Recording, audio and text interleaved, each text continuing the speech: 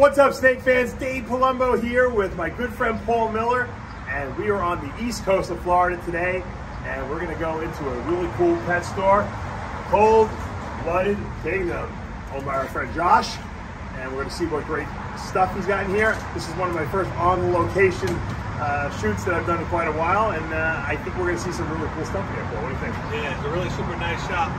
It's got a ton of cool animals, and let's go in and check it out. All right, we're here with the owner of the store, Josh Buchwald, and I came into the store, I did my little look around, and I'm like so impressed with this store. How long have you actually owned this now for? We've had it for 1.5 years, so we went through like a major renovation, and we totally redid the entire store. So it's been about 1.5 years. The feedback's been phenomenal, and the staff puts a ton of work into all the animals and the caging and whatnot. You guys built all these cages? Yeah, we have a buddy of ours that builds them, and then my staff does the 3D interior, and we create the environment that's perfect for whatever species we put in. I mean, gorgeous, gorgeous. You know, yeah. So these are for tree monitors, and you can use this for other arboreal monitor species, as well as there's certain colubrids and pythons that would benefit from a setup like this too. So we're trying to give them exactly what they need, and we don't want you to just walk in here and be able to see them if they don't want to be seen. Right. But for the most part, they come out and they have all their necessary needs. They seem to be liking it. I noticed that they seem to like to go really high up. I guess that's where you have your basking light up there? Yes, that's where the basking light is, and the temperatures up there are somewhere between 115 to 120, which is perfect for them. But the cage is large enough so that if they wanted to get down to more of a room temp, they can. And what do you feed the green trees? They've got such a broad diet, anything from insects to ground turkey, eggs, fish, a little bit of everything. We like to feed roaches, crickets occasionally. There's just endless rodents. They eat a little bit of everything. Right, and it's good to give them a variety of foods, I would assume, as opposed to just one particular food. Correct, yeah, and they're really inquisitive, so if you put stuff in there, you'll see them reaching in with their hands to go ahead and grab a cricket. I've seen some wild stuff from these guys. They're definitely my favorite monitor species. When you set up a green tree or a blue tree or even black tree python, is height, it seems like height seems to be more important from the way I'm looking at these cages. Definitely. I mean, they're tree dwellers, so they like to actually look down on you. They feel most comfortable that way. Mm-hmm. So whenever we sell one, whether it's a baby or whether it's an adult, we recommend minimum at least a 4-foot tall enclosure. Okay. These are 8-footers. These are phenomenal if you could pull it off. Not only are they great for the animal, but I think they're beautiful. They look great in your home or wherever you decide to keep them. What kind of bedding do you use down there? We use cypress. You can use a little bit of anything for bioactive soil, but we're typically not going to hit the floor at all. It's very rare that you see them go to the ground, and when we're breeding them, even for nest boxes, we'll actually mount the nest boxes about halfway height-wise for the cage. So they really rarely hit the ground. But you can put any kind of soil, but anything that keeps really good humidity is going to be preferred for them. And at what age do these breed usually? So a lot of them will breed around the 3 to 4 year mark, and they can go for quite a while, but around 3 to 4 years. Do they multiple clutch these? Yes, some will double clutch, but they have small clutches. And what's the incubation of the eggs? The incubation time? Yes. It could be as long as 200 days, 180 days minimum, stuff like that. It'll go further. Right. These actually hatch out a lot quicker than the lace monitor eggs hatch out. We're waiting about 9 months for other. It's a human right there. For random species. Yeah, it's wow. Well, they got a big brain, so it takes a lot of time to cook them. Let's go see some more monitors. As far as cohabitating, like a lot of people like to, the idea of having more than one lizard. I see the tree monitors are together. Are there any other species that you can keep, cohabitated, males and females? Well, as far as the monitors go, the smaller the monitor, the easier it's going to be to keep them together, so you can give them enough space. But if you have a big, lizard, like a big lace monitor pair, it's possible to keep them together year-round. I just don't recommend it, given their size, and some of them can be a little territorial. But the tree monitors in particular tend to cohab better than most. These are beautiful. These are the blue tree monitors. These are the blue trees, Varanus macraei. They're really cool. Awesome. They're the most popular because of just, how vibrant they are. But Yeah. you see one up there just looking at us. Yep. And again, they're highly intelligent. We've kept them together, we've cohabbed them, and they don't seem to have an issue with it at all. And do they seem to breed at a certain time of the year, or is it like kind of random at this point? Well, in captivity, they still will breed at a certain time of year. What's usually like after winter kind of thing? Well, we just finished the hatching season for them a few weeks ago. Oh, wow. Most people have already hatched them out several weeks ago. Okay, so but that means they laid those eggs, what, months ago though? Oh yeah, so the incubation period is almost 200 days. So you're talking about... So they're almost ready to go again, right? Yeah, well, you got to get the females back up to size, and we separate our girls. These are just for show, but at a breeding facility, we separate our girls, and then we'll introduce the male, and then we'll pull them out. I got you. So you don't keep them all year together? No, no. In the store, if we have a display, if we're not breeding them, then we keep them together. But gotcha. For the most part, I like to keep the girls by themselves and have everything separated. It's better because if you're having a problem with an animal, it's always good to keep them separate, just in case you have to address certain things, certain medications or whatnot, in order to make sure that you don't transfer anything over to the next animal. So these cages have very good hygiene in here. Everything's nice and clean. I love it. Got to keep it clean, especially when you're working with live animals. Talk to me about the black ones. The black tree monitors, or Varanus bacari, those are really, really cool. They're one of the smaller sizes of the tree monitors. Not a whole lot of these come in. The most popular one is the Prasinus, which are the green ones. And these guys are known for being the smallest, but they also pack the biggest punch as far as when it comes to bite force. Oh, really? That for sure. They're really, really cool. They kind of look like, they're like a black dragon for someone that doesn't want to deal with an Asian water monitor that big, but they're not going to be as social as Asian water monitors. They're definitely more flighty, but they're, again, highly intelligent. They're part of the tree monitor family. Same, similar diet, just they vary in color and size. Paul, how come you don't have them? You love black. Yeah, they're on my list. I'm getting some on the next shipment that comes in from Indo.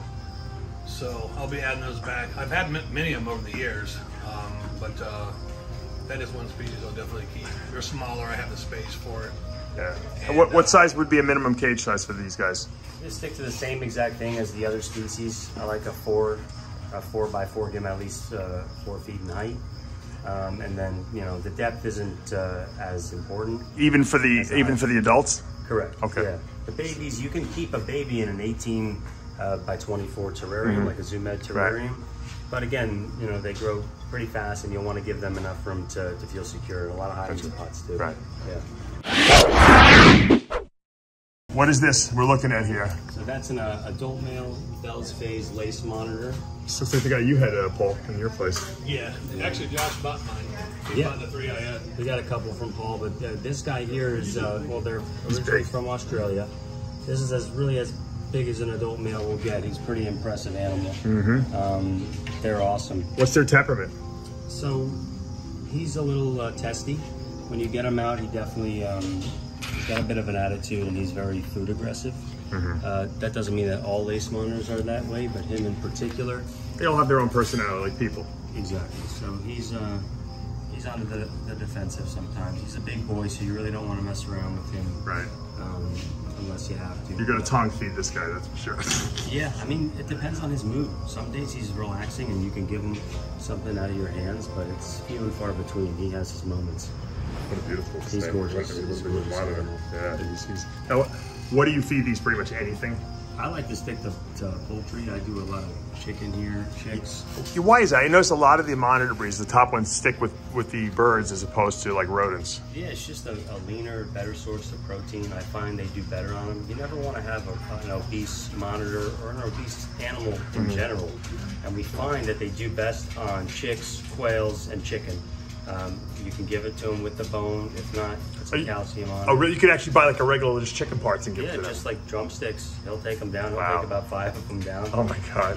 Those are cheap too, so. Yeah, they're affordable. Well, now nothing's cheap anymore. Nothing's cheap anymore, sure. But you know what? We have most success with poultry. I feed a lot of ground turkey as well. So if you go throughout the store, we have a ton of monitors. So you go through a ton of ground turkey. And they'll also eat eggs. They love eggs. It's a great source of protein. Whole eggs. For the little babies, we crush them up, but they absolutely love it. And I find that the poultry is definitely the best option for them. I love it. I love fish can be good depending on the species. But we've had a lot of success with poultry. Yeah. I always wonder if maybe more snakes should be fed birds. Like, in the wild, carpets, and all the Australian pythons eat a lot of birds in the wild, but yet we feed everything rodents. I mean, I wonder, how, if anyone ever did a study on feeding, poultry like versus... It would be great. I know some of the emerald tree boas that we get in prefer to eat chicks or quails, but at the same time, it's hard to source live feeders like that. Oh. So I think because we're so accustomed to having live rodents around, right, we haven't transitioned to that. You can't feed frozen thawed chicks and stuff like that? You can, but animals are picky. Sometimes they don't want to take it. And if you throw something live in there, they'll go for it. Stimulates them a little bit more. Right. So. Ball pythons. Exactly. I won't even try to feed them frozen thawed. Been there before, so yeah. All right, let's keep moving. All right, now this is a black dragon, right? Water monitor. That's Piranha Salvatore. That's a melanistic black dragon, water monitor, sorry. Now this is a female or male? That's a boy. He's a proven breeder. We're looking for a girl, so if anyone has an adult female or two, let me know. I'm definitely looking for one for him. He'll have a big walk-in enclosure. What do you got, Paul? Don't you have something? There's a female, but she's got probably another year to go, I would think. Well, so you don't like her anyway. Give her. Send her over to your house. I didn't want to get bit. I want one that's socialized. Yeah, you can have work on it. Yeah, I don't want to work on him now that he's like 2 years old. She's 2 years old. It's never too late, actually. Is it really? They're so smart that I do believe that you can always get one of these to turn around. Really? Well, maybe I should try them, Paul. So we should. What do you think about keeping water monitors outside in Florida? I think you can have great success with it. I think if you build the proper environment, you'll have tremendous success with it. Yeah. For sure, yeah. That's what I was thinking of, building some outdoor enclosures in my. You could do it. I got a big property. These guys love water, so you need huge water sources for them because they love to swim. I was going to ask you that. How do you clean the water in that tub? So we use a wet vac. We suck it out, we take it out back. You can clean these things until you're blue in the face. They're going to destroy it as soon as you put it back in there. So, any secrets to making it easier to clean these things? Well, the great thing about it is they actually don't go to the bathroom in their enclosure, just in their water feature. Right, I know that's. So realistically, your bedding goes a long way.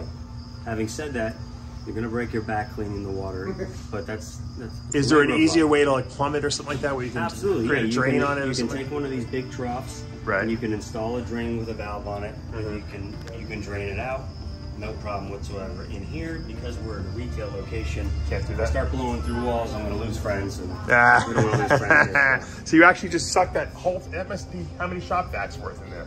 That's about 25, 30 gallons of water. Wow, that's a lot of work. It is, but we have a good crew, and we're not. As long as I was gonna say, as long as you got a good crew, that's all that matters. We love the animals, so it doesn't really matter what's going on. Cool. All right, Josh, let's talk about this Asian water monitor, which is something that I'm thinking about getting. And I didn't really. Looking at this huge guy in person, it's pretty impressive. Now, is this guy you said was very well socialized, huh? She was actually not. Oh, this when girl. we got her. Okay. She was not socialized at all until we brought her here. And ever since we had her here, she's just been super friendly. She's great with kids and everything. We take her out? Yeah, she'll come right out. Let's see. Big girl. Oh, look at that little girl. These are such majestic creatures, and they're so intelligent, right? Highly intelligent. And, she doesn't really have a mean bone in her body. And is she on the breeding list, or what is she? I put a male in there one time, and she wanted to kill him. So now I was going to ask you that question. She's more on the pet list. Now, what makes how do you find a compatible male for each female, or vice versa?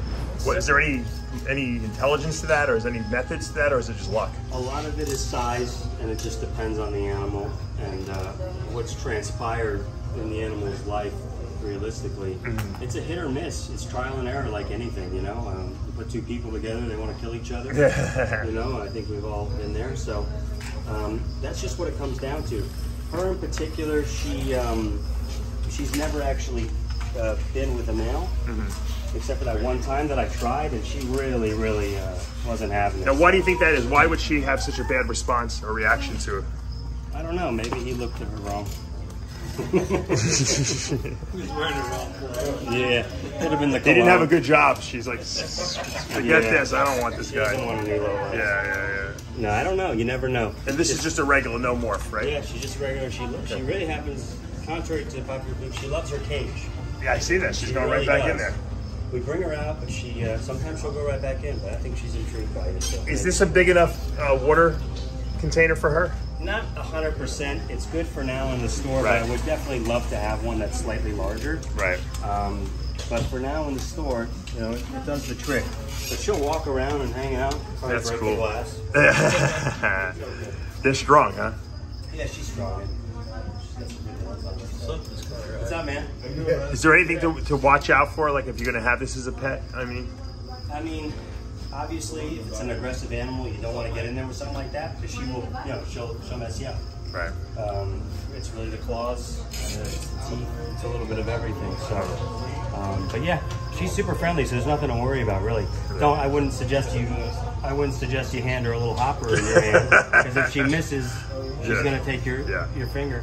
Yeah. But other than that, she's super friendly. You can see. I got bit by a Matamata turtle earlier today, so. Oh, God, really? Not bad. A big one, but not bad. How'd that feel? Didn't break the skin. It felt like a nutcracker on my finger. Yeah. Felt the pop. That's right. The gun. Let's take a look at this croc monitor because these are kind of like been my favorites ever since Tom Crutchfield. This is the ultimate. This is Dorothy. She's a female crocodile monitor. She's of the Maruke locality.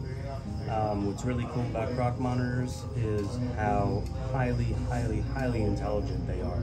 More so than the Asian waters? I really do think they're in their own class mentally and physically. They're gorgeous animals, highly intelligent, very misunderstood because they have the ability to be, you know, the ultimate predator. Their teeth are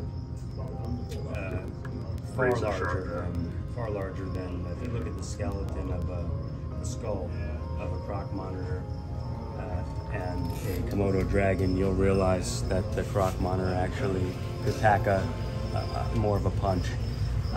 They're highly arboreal, highly intelligent. They actually come from the same island as the blue tree monitor. Oh, cool. Very unique. Yeah. Batanta is what it's called, and I believe it's 50 square miles. Don't quote me on that one. But Such a small island, it's a very small island. They're highly intelligent, and not many people have had success breeding them here in the United States. So baby captive bred croc monitor Very is rare. basically the creme de la creme when it comes to people that work with any Varana species. So they're one of my favorites to work with. Not an animal you want to get if you're not an experienced keeper. They really require that you go above and beyond and you respect them and give them their necessary living requirements. Because if you don't, an animal that's this intelligent, that requires so much space and time and patience, if you don't have those things clicking, I do not recommend you get a monitor like this. They deserve a lot of attention, a lot of space, and a lot of understanding. Have you bred these yet? We have not bred them. I have a male that's on a breeding program right now with an individual that breeds all localities of crocodile monitors. Oh, awesome. I'm working on getting a boy for her because she is super friendly, and it's, you know, not every day that you really have a friendly croc monitor. She's not near breeding size yet. Males can reach up to, you know, 10 feet plus. They have really, really long arboreal prehensile tails. But again, really intelligent and could be your best friend, honestly, if you put in the hard work with them. But you're gonna have to go through the fire because they will test you for sure. Yeah, and you don't want to get bit by one of those, that's for sure. That's a hospital visit. Yeah. Honestly, it's a hospital visit. Even if a 12-inch to 14-inch baby bit you, you're looking at stitches, you're looking at severe damage, and you want to take them very seriously. Right. So they do deserve our respect, as do all animals, but definitely the crocodile monitor in general. They are up there. Where do you get all these great logs that I see you having all these things in there? Cork bark, I mean, you got some great stuff. Yeah, the cork bark is worth its weight in gold in this industry. There's a few wholesalers out there, but honestly, it's expensive stuff. Yeah. It is expensive stuff. Where do you find it though? Where can people buy this stuff? Do you guys sell it? We sell Zoom Ed cork here, so we do sell it here at the shop, but there's a few wholesalers out there. I'm not sure of the names off the top of my head. Right. We work with a few of them, but you know, they're few and far between. Those are big pieces you got. Those are big, yeah. They're actually. They probably cost more than the monitors do.